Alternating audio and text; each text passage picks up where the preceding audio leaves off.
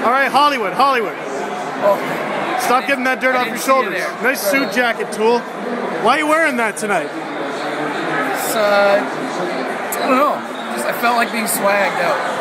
Swagged out? Yeah, swagged out. We're in a pretty swagged out place. We're in Real Sports. Steve Dangle here with DJ Ryan Real. And there's something about your jacket that is making the Leafs win 5-1 right now at the end of the second period against Boston. By the way, if the Leafs lose this game, they'll never see this. But now you have to wear this jacket from now on. Why did you say that you'll never see this if you're never going to see it? Isn't that right? Because that's my swag. Right? That's his swag. That's my swag. This is my swag. But that's what you wanted to talk about, correct? Yes. Well, kind of, yeah.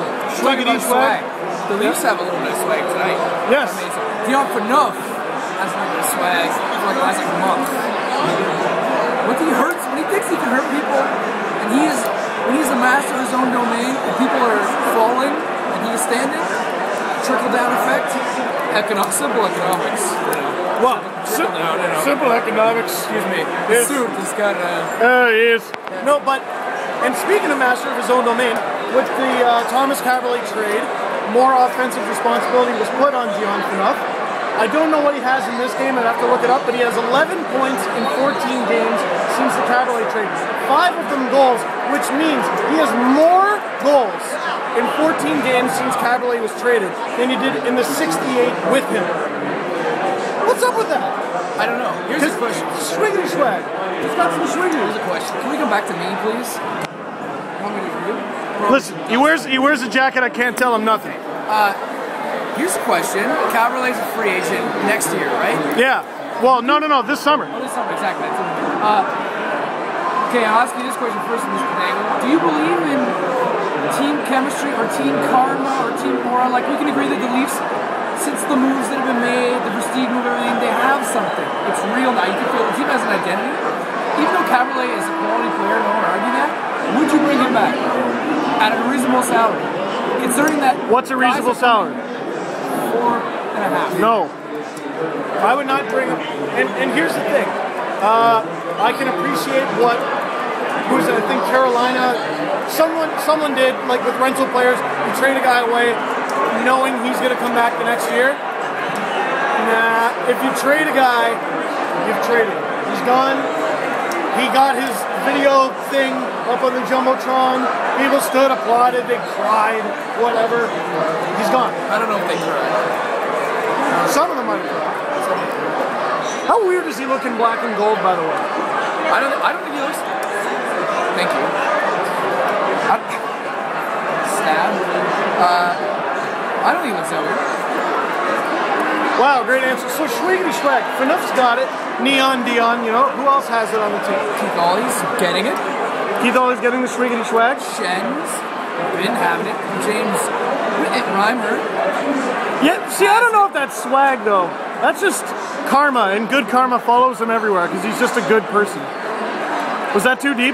Swag might be wrong here, but he's playing well, and swag is being used to represent good. So I'm going to say that. To define swag, by the way, for example, earlier in the game, Dion Phaneuf checked Zdeno Chara, and for a second it looked like they were going to go. And part of me was like, well, yeah, Phaneuf would do it. He'd fight him. I didn't say he'd win. But what is it about Phaneuf that made me think, yeah, he would fight him? Well, he's a leader. And he understands what it means to step up for your team. And he's also, his mentality has to be that he's dominant and powerful. When someone wants to fight him, the first thing he's going to think isn't going to be, oh my god, it's Chara. Chara's probably the only guy in the NHL, other than maybe Bugard, who, like, fighting could potentially ruin your career. Because he might kill you. 1 second. All right. Well, Ryan, I hope you can hear me while you actually do your job over here.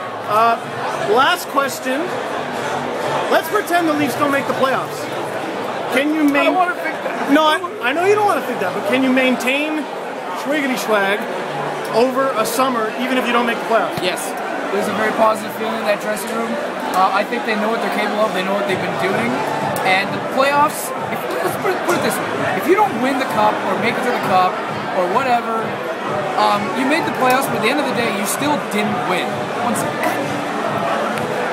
You want to wrap it up? I know you got to do your job. Oh, he's determined. What's about to start? NCAA. Yeah. So final thoughts. Judging by the fact that they've come together as a team, we have identity now. We're going to add pieces certainly all season. We know something's going to happen in the draft. They're going to get better. Speaking of swag, wearing whoever other than Leafs jersey anywhere here, no swag around here. No swag. No swag. No swag. No swag. Sans swag. This has been In the Booth with DJ Ryan Real and Steve Dangle, bringing you the longest 2-minute videos ever since 2010. But